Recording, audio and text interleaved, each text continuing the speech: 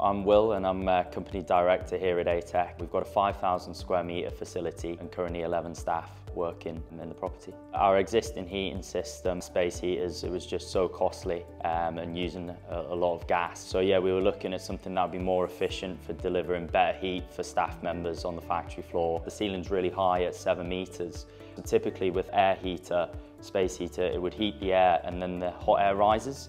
And then what you're doing is you're paying to heat the ceiling at the top end of your building and all the staff are down at the bottom cold. So far from the data that we've managed to record, we reckon we've saved around about 61% on gas usage. So hopefully on the overall project that'll deliver a payback within a year and a half. I would highly recommend X-Heat. With these infrared heaters, we're not heating the ceiling. So something like this technology, it's a win-win for a business like us because not only are we delivering a cost saving on energy bills, but it is helping us be more green. Typical emissions from like a gas burner is around about 10%.